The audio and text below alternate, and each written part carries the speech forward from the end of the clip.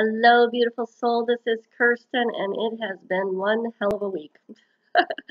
I can't tell you where to even begin. And I know we all have them. We all have those weeks that just knock us flat on our bums. And at the end of it, we say, what the hell happened there?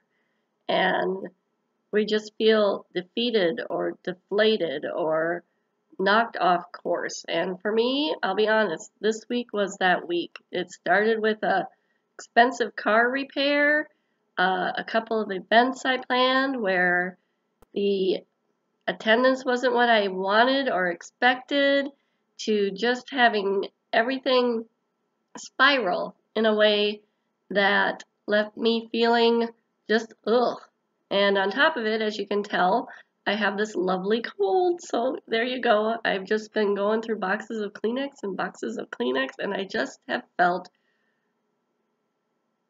a shell of who I really am, to be honest. And so I wanted to talk to you about how we move from this place of just wanting to hide under the covers and sob, which would have been me yesterday, to finding light in our life and finding hope.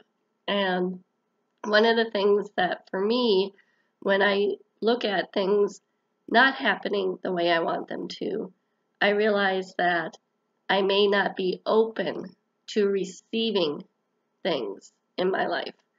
I am, and most women I know are givers. I mean, we just need someone to help? Hey, it's me. You want someone to bake stuff for the bake sale? Me. You have a friend who's really upset? Your empathy and compassion and kindness just flow out of you so naturally.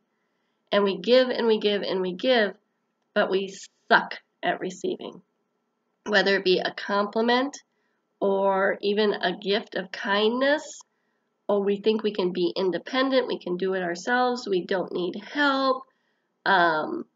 Or even receiving abundance in the form of a relationship or money or opportunities.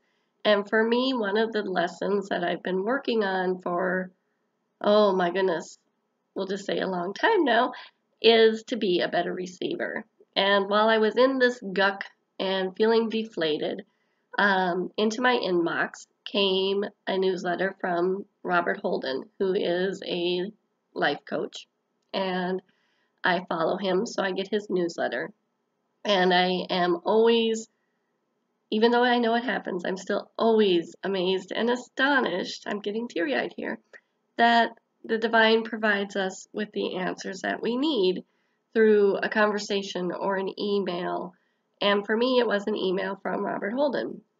And it was about moving into a place of being more receptive. And so I've been putting into practice the last couple days this thought, this affirmation. Today I will be a better receiver. So that's my thought when I wake up in the morning. Today I will be a better receiver. That's what Mr. Holden recommends as our affirmation. And then think about ways that I can be a better receiver. I can be a better receiver by surrendering and letting the divine take the lead and not trying to control everything to the point of, suffocating it.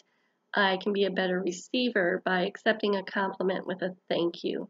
I can be a better receiver by enjoying the moments that are given to me that are unexpected, whether it be a beautiful maple tree or a dove sitting on my deck. Or this week, the unexpected was the gift of having my children home for dinner on a Thursday night, which isn't happening lately. So just being open and saying, today I will be a better receiver, and thinking about how I can be a better receiver.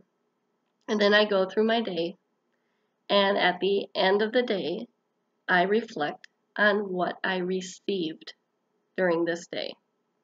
And Mr. Holden says it starts as a trickle, and then you will see the momentum build.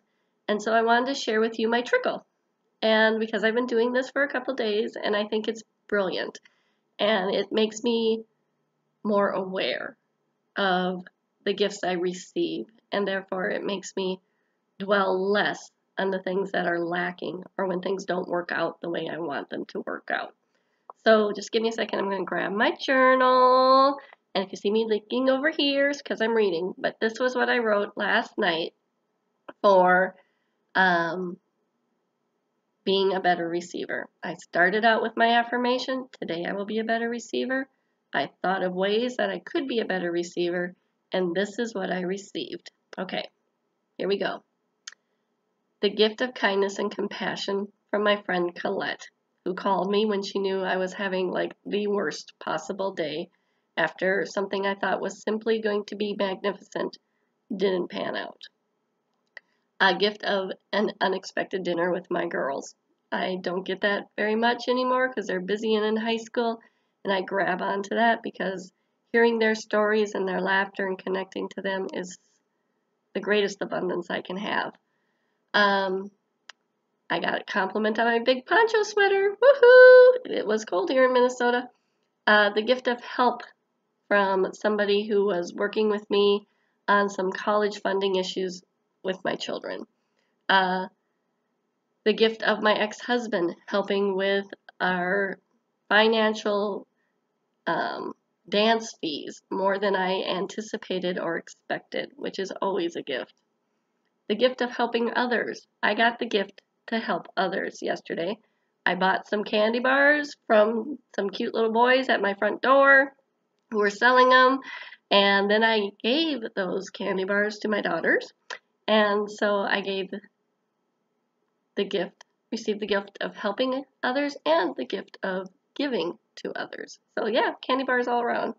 The gift of knowledge. There was a free training that's coming up on copywriting, and I signed up from Marie Forleo. She is the queen of copywriting, and so I'm working on that. And so there was this beautiful gift to sign up for this free training, so I took that. And then finally, the gift of beauty.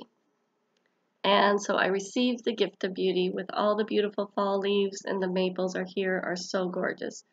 So if you find yourself having a day, or if you found yourself having many days, or if you're like me and you're not in the place you want to be in a relationship or a job or a career, and you just feel that some things are not panning out, and you just keep trying things new and new and new, and you can't figure out why you're not gaining any momentum and you feel stuck, take my advice and listen to Robert Holden and begin your day with the affirmation, today I will be a better receiver.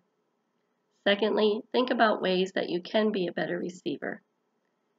They don't have to be, as my list shows, related to money. They can be related to receiving help, receiving gifts of knowledge, gifts of kindness or compassion, or connection with others. And finally, at the end of the day, you don't have to write it down. I just like to keep track because I love to see how things unfold. But reflect on what gifts you received today.